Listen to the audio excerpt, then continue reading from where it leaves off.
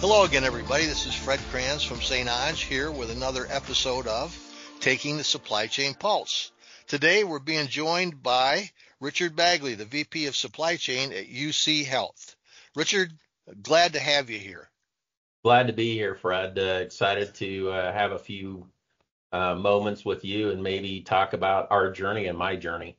Yeah, I'm looking outside your windows here. Folks don't know since this is an audio podcast, but we do a video. It looks like you have decent weather there. You're not being struck by any natural disaster at the moment, huh? Thank heavens, no. And I feel bad for everybody that's in harm's way or has been in harm's way or has to clean up. But fortunately, Colorado's been in pretty good shape. So we're in the mid 70s today, beautiful skies. So, I can't complain. Looks perfect. Well, Richard, tell us about yourself and your career, how you got started and how you ended up where you are today. Yeah, I won't bore you with a ton of my background, but I am a seasoned professional. I guess that's what we call old people. Been around a few blocks, but started out in the military actually at 17 in the U.S. Army. I thought it would be a good idea to go join the Army Corps of Engineers. Did that for a bit, moved over to military intelligence. I speak fluent Portuguese of all things. Did that for a little bit and met my wife in the Army. So, three kids and, a lifetime ago, that was kind of where we started. So first job was at 3M, working on informatics. I got actually a degree in computer science, minor in math. I went back and got a master's and MBA and ended up moving from developing software to managing it. And then eventually I got a phone call from Brent Johnson when I was over at Intermountain Healthcare. And he said, hey, you've done all these things. How would you like to manage it in supply chain? And I'm like, supply what? So, that was a few decades ago. Never looked back and have totally enjoyed my career in supply chain, working at Intermountain, helping build that program for about 13, 14 years. Then got an opportunity to be the chief supply chain officer at Penn State. So led that organization for a number of years, I want to say 4 or 5. And then had the opportunity to move over here to University of Colorado Health in Denver. So, Aurora, Colorado. So we're the largest health provider here in the state. So I'm going to resist the temptation to ask you any questions about Aurora right now because it's been in the news so much lately. Yeah. But, you touched on something I wanted to ask about. You worked with Brent Johnson. And for folks who don't know, Brent Johnson is one of the, I think Brent and Tom Hughes have put the most people in the Bellwether League, the Healthcare Supply Chain Hall of Fame of anybody. The two of them plus Bob Simpson. Brent was a guy who migrated into healthcare from industry, bringing a lot of industrial perspectives on healthcare. And you and Joe Walsh and several other just very, very well-respected leaders are sort of the spawn of Brent Johnson. What was it like working for him? What'd you learn from him? Yeah, so Brent's an interesting guy, just like you, Fred. Brent is very loud and, bit on the obnoxious side, to be honest, but wonderful person. He came from power, of all things, the lowest tech of the low tech. He came from Pacific Power, I believe, when he moved over for us. The thing I learned from Brent was the importance of talent and educating the talent on the right process. So, I was fortunate to be part of that talent acquisition that he built he built at Intermountain. And frankly, I've used his model in Penn State and now at UC Health in focusing on, your number one priority is we don't make anything, we service. So do you have the quality talent in place, education, training, support to really be effective? And if you do that right, you can have a high quality service. So I think that's something that Brent and Joe, for that matter, have really instilled in me is, it's good to have good solid process and policy, but the game changer is talent. Yeah, and Brent is, and I'm still reeling from the fact that you compared me to Brent, and you said that Brent was loud and obnoxious. So that must mean that I'm loud and obnoxious. I got to work on that. Big surprise, right? Yeah, I just overwhelmed me there, you know. Uh, but given that though, because Brent is a guy that's that's sure of himself, and Yeah. there's no, you know, he may be wrong, but he's seldom in doubt. He may, you know, he's never in doubt. How did that personality fit in that environment when he came from the outside in? Was it a tough fit for him at first, or for you guys, or not? Oh, I wouldn't comment on that, but you know what I learned to appreciate is he was able to sell the value of supply chain to senior leaders. He was also able to set a pretty good vision for those of us in there. And you know his emphasis on talent is, I think, a testimony to his legacy that you led in with you know myself, Craig, many others have you know gone on to lead other major supply chains in the industry. Yep. So, regardless of his disruptive nature, I think, you know, he was able to establish a vision, get buy-in, and change. And It, sometimes you need that change. yeah. Especially healthcare. But you know, it's interesting because we're going to talk today about disruption and how you've dealt with it. And you know, I mean, the big topic today is Baxter can't get any IV stuff out. I guess they've gotten back to a point where they are, but we're a reactive instead of a proactive discipline, if you will. And every time there's a crisis, that we come through with what we have this power to come in and pull the rabbit out of the hat, you know, the heroic intervention thing, and then we talk about how great we were for the next 2 years and how all of a sudden we're going to be part of the senior leadership, and the C-suite loves us, and they don't. The only way you get to be part of the senior leadership as a supply chain leader is for the senior leadership to believe you deserve to be there. And that's what I always thought was Brent Johnson's big deal. He convinced them before he started that he needed to be there. The rest of you guys have all had to earn that respect and earn that elevation to a title. It's not given to you. And I admire it. You know, you had a good head start with a good teacher, but I admire the way you've been able to carry it on. I want to talk about at Penn State because you were there during the pandemic, and that's where you were at Penn State, coming to Penn State just about the same time I came to St. Ange.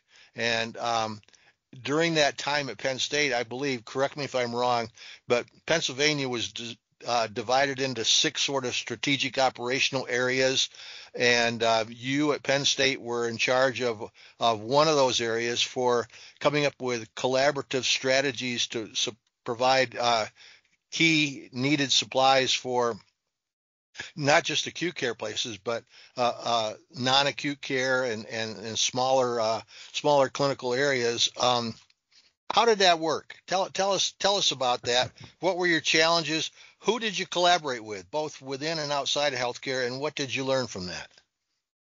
Yeah, you're digging in. It's hard to believe that that was in 2020, right? And we're Yeah, only 4 years out from that. yeah, Feels like a lifetime ago, or I'd like it to be a lifetime ago. But you know, as a new leader, I think I had joined Penn State in 2018. 2019, it just, you know, like the gun went off, and by 2020, we were in full swing. I remember, and I mean, no disrespect to any government or hardworking people in the counties and states that tried to make the situation as good as they can make it. But the reality was, you know, we were going to fall flat on our face if we were relying on the emergency infrastructure. I think our call out, one of my call outs was like, hey, we're running a little short on PPE. Can you all float us something from the state? They sent their shipment to us, and it was one pallet, literally one pallet, and it was the gowns that were recalled, that were a level 3 gown from a manufacturer that were recently recalled 6 months prior. And we were told to use those as gowns. But it was literally one pallet for a 650 bed academic medical center. So we knew that, we were on our own at that point. I was fortunate that I had a big brother in town called Hershey Foods, and very delighted that Jason over there opened up his warehouse and his team for me to use. Frankly, they stood up a warehouse that saved my bacon with the staff that used to run the staff that was not working because of the COVID restrictions in their employee Hershey World place, and they pivoted immediately. Within 2 weeks, I was receiving and shipping products to my facilities. So, probably a lot of folks, have their own personal stories of their local Amish or Mennonite communities that sewed masks for us, or the Olympic store down the street that decided to sew masks for us, or, the manufacturer up the road that did face shields for us because they had the equipment. And the university was amazing. They were able, Penn State has a whole engineering group, materials engineering group, and they were building all kinds of stuff for us. They built, a box. They built masks, prototypes. They built stethoscopes for us. Good heavens, the whole community came together and rallied around us. And even St. Anne's, you guys volunteered some time to help put together a network design for us on how we could manage it. So I don't know how we would do it. And I believe I'm not the only place in the nation that was able to get all of that collaboration. And thank heavens for the people in the small communities that really stepped up and saved us. Yeah. There was a Harry Chapin was a singer. He sang sort of a folk singer, and he did this thing one time about what if in school, every year in school you have a food drive at Thanksgiving, and at the end of the week the principal comes in and says, students, we had a wonderful response this year. We fed more people than ever before. Now I'm going to close the door and we're going to discuss this question. What are we going to do next week? And my point is that, like I tend to be cynical because I'm old, sort of like Brent, but there have been so many of these crises in the past, and immediately after the crisis passes, we go back to the way we were before. So to expand on this, much of what was done across the country during the pandemic was reactionary. People needed to find stuff to survive. But, two questions. What happened when the crisis ended? Did you start developing plans that you could implement so that the next crisis was manageable before it happened rather than improvising as it happened? Yeah, and I would probably pivot to what we've done here at UC, very similar to what I did at Penn State. I was fortunate enough to have a predecessor really be focused on supply operations, which is pretty under, a lot of effort goes into the sourcing piece, but you still need to invest a fair amount in the operations piece. But we have supply planners, so I've got 3 of them at UC Health. And their mission in life is to make sure we have product where it's supposed to be in par areas, as well as, being shipped in and managed from our distributor. That really helps us in many ways.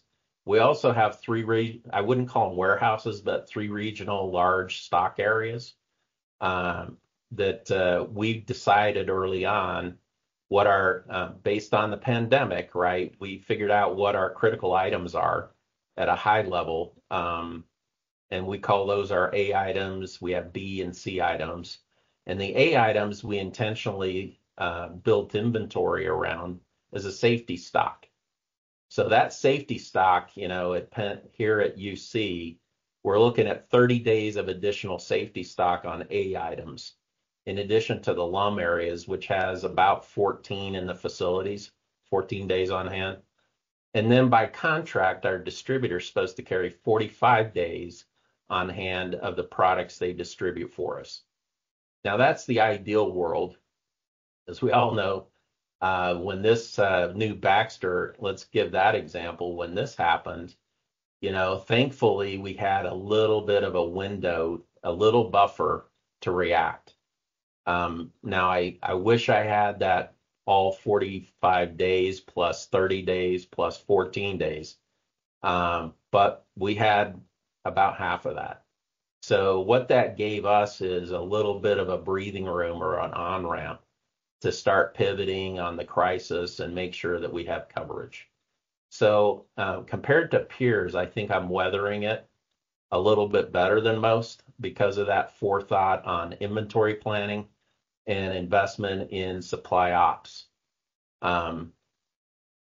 It's still a bit of a letdown when you look at the network because we didn't start with 45 days in the distribution center. So that's a little scary, when you start peeling it back and you're assuming things and you're finding the assumptions are wrong. Not to say they aren't a good partner, but I think they struggled with just the volume that was going through. Sure. Absolutely. So when the dust clears on this particular type of disaster, will you have at least a outline of a playbook in place that you can work on over time with your staff to develop a more detailed plan for it? I mean, Yeah. I went on, I'm looking up there used to be in 1972 there was a crisis where, Yeah. I'm old. Next year is 60 years in healthcare for me. Okay. Jeez. In 1972, Abbott had about 95% of the IV business in the country, and they had an accident at their Lake Forest manufacturing place where there was just a whole bunch of contamination, and virtually overnight, people had to find alternative distributors, and that's where Baxter Travenol got its windfall start. And the other day I said, okay, who are the other IV manufacturers right now that make the kinds of IVs we're looking at? I didn't know, and I should. I'm in the business, and Yeah. but like everyone else, you rely on the big guy. I would think that strategies such as maybe getting alternative agreements where you might let someone have 20% of the business to keep them on queue, so that if manufacturer A goes down, manufacturer B can be put in seamlessly, might be something you might be looking at in some of those plans. And I don't know if people are doing that. Yeah, and I think, Fred, the reality is this happened in 2017 already.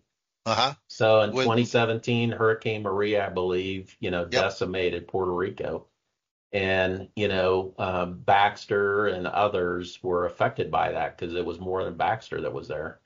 And their mini bags and many things just all went short. I think Baxter did a great job rethinking their network design and supply. And their solution was open a U.S. manufacturer in North Carolina. Now, it's just unfortunate that, here we are in 2024 and Mother Nature decided to take out the, alternative that was the contingency plan. Yep. So I'm hoping and praying that Baxter, gets the a little deeper. I appreciate them as a supplier. I can only imagine that nobody could have planned this, right? And right. I would go back to, I think, Fred, we've got a framework with inventory planning, with A items and stocking strategies. The question would be, do I need to include fluids in that? And I'm probably going to land on, I probably need to sort out how am I going to include fluids in that strategy that really wasn't in it. And I think that's where these punches in the face happen is, you think you've relearned your lesson here. You go back and rework your plan and you think you've got it only to realize you got this other area. And when you're managing 14,000 suppliers and $3.5 billion of, outside spend, you can't really plan for everything. right?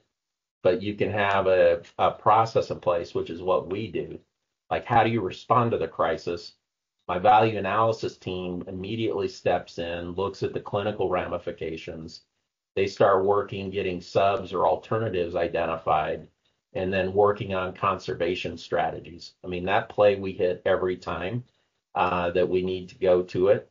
The sourcing team immediately kicks in and starts doing a market search.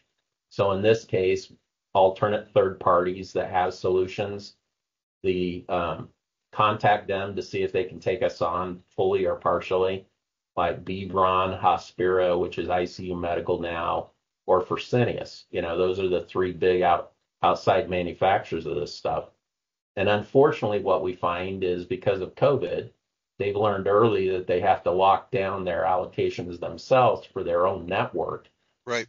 Ideally, if this were, really open and transparent, maybe, let's say B. Braun takes on 20% of the volume that Baxter used to do, just as a reciprocity or like, hey, we can pick this up, guys. But that's not how we're organized and how we work, right? Right. But what's interesting though is you are learning from the concept that I'm hearing. What you're saying is every incident becomes an opportunity to improve the way you go about facing these things. So that's good. And you're not just finishing the crisis and washing your hands of it and forgetting about it. You do have a framework in place. You came to UC Health about 2.5 years ago.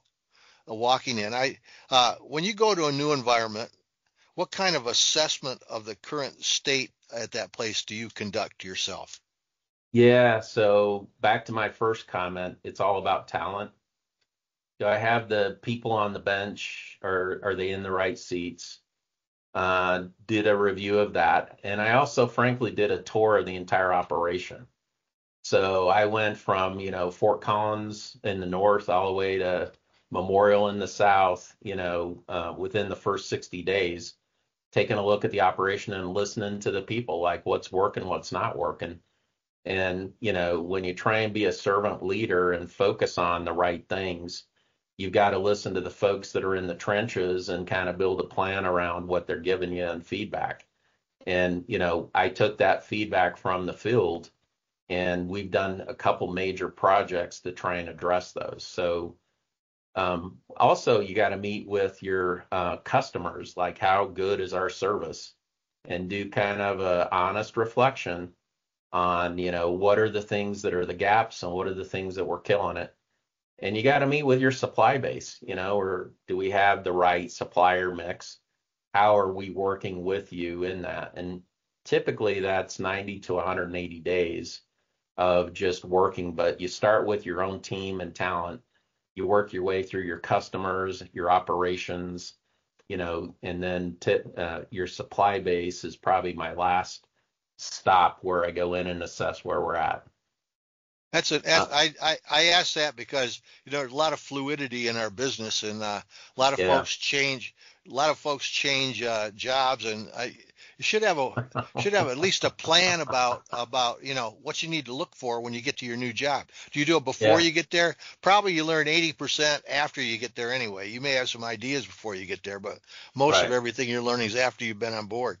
So you have an Yeah, one of interesting the other back. things though, Fred, before, since you brought it up, we just did a session at the IDN Summit, my operations leader Yeah, and I, yeah. and had a wonderful, wonderful experience. I led with our first question to the room, and these were both providers and suppliers. How many of you are new to your role or your job in the last year?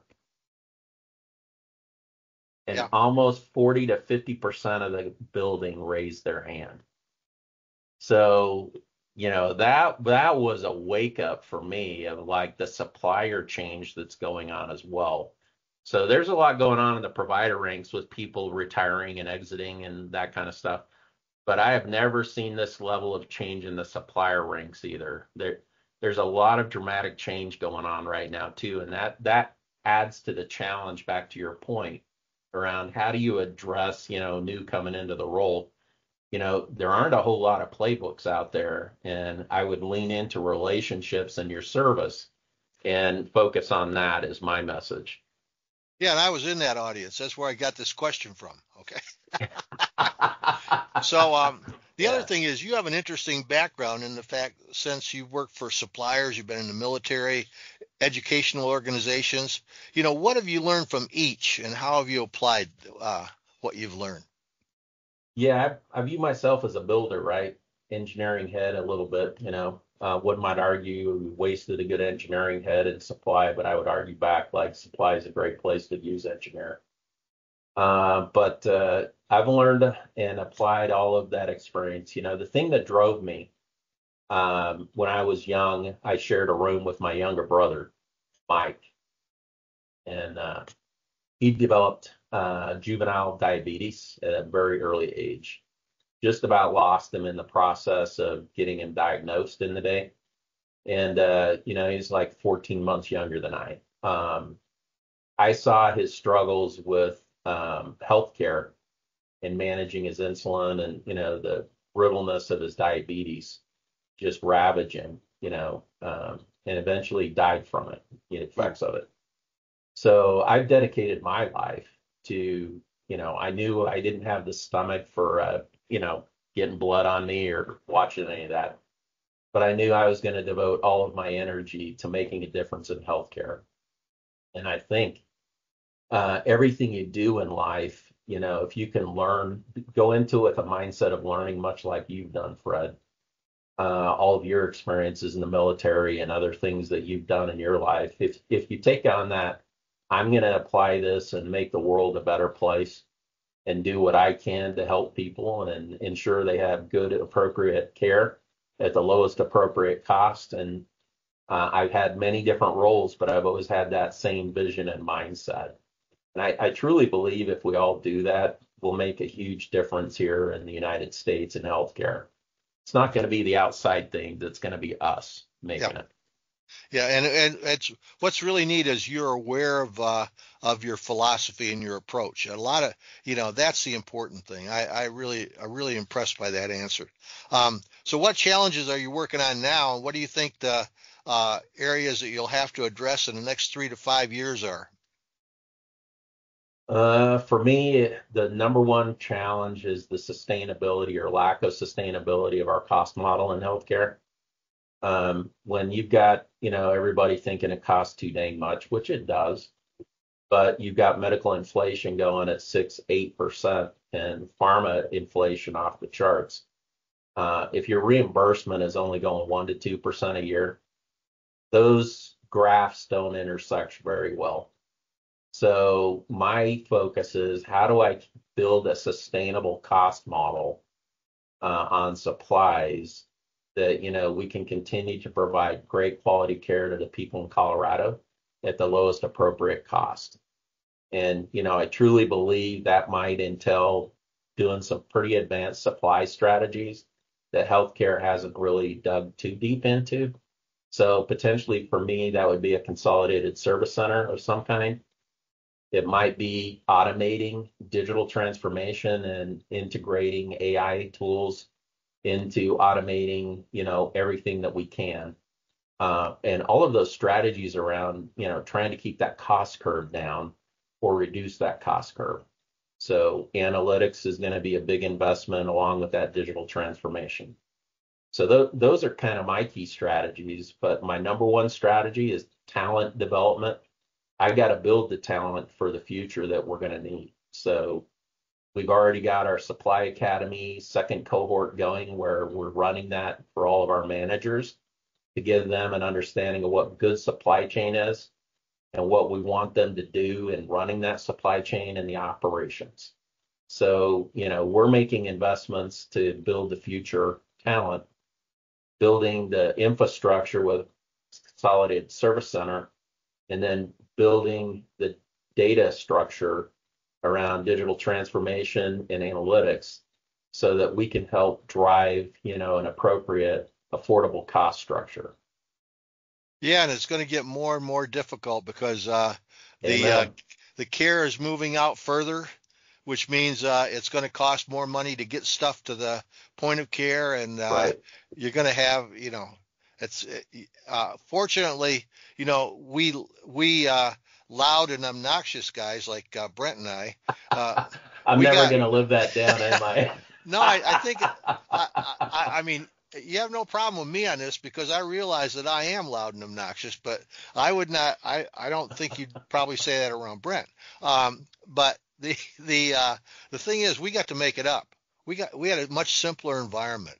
Yeah. Now healthcare supply chain is really developing into a true supply chain with the requirement of having true supply chain expertise instead of guys that rise up from kicking boxes in the warehouse to running the place. And I'm glad to see folks like you and Joe and the guys out there that really are talented and experienced and experts in the field, because it's going to be needed. So what didn't I ask about that you'd like to talk about? I think you covered a lot there. And, I think the one thing I would focus on is talent. We led with that, which is not, I would say, my strongest suit, but I've learned a lot in focusing on that. But how do we partner for suppliers so that we're all looking at the same problems the same way and leaning into them? How do we get the right people to say, I want to invest my life in moving supply chain to best in class in healthcare? If we can get those things moving and we can all kind of lock arms on it, we're going to survive just fine. And I love how supply chain is so collaborative like it is. I talked to providers this week around what they're doing about Baxter and other things. And, it's not like some of the other industries I was in where it's very tight-lipped. You don't share information because information's power. This is totally different being in healthcare where it's patient focused. And, I spoke with a peer, Steve, at, Cleveland Clinic, or I spoke with Joe Dudas over at Mayo, or I spoke, I just open up, hey, what are y'all doing over there? Any suggestions for me? Where in the world could you do that outside of healthcare? So this is a noble profession. And it deserves every bit of the quality talent that we can get. And let's grow it and support everybody as we try and get through the years to come. Yeah, I couldn't agree with you more. I just came back from this year's Bellwether League function, and you don't realize the brotherhood, and I use the term brotherhood in a generic way that we have in this industry, until you're interacting among these people you've known for years, and they'll instantly give you anything, any advice you need, any opinions. And the challenge, I think, and Dr. Randy Bradley from University of Tennessee is one of the real great leaders out there in academia. How do you convince people to go into a noble profession, become a servant leader, commit yourself to a mission-driven life, because you ain't going to get rich in healthcare supply chain from the provider side. You're not. So you got to be here because you want to be here. And I think the thing that you said that really struck me was the tie with your brother that had diabetes, that gave you a focal point to want to do something meaningful in your life. How to get the talent that we need that is willing and wants to serve a mission-driven life. That's the challenge. I think you're going about it the right way.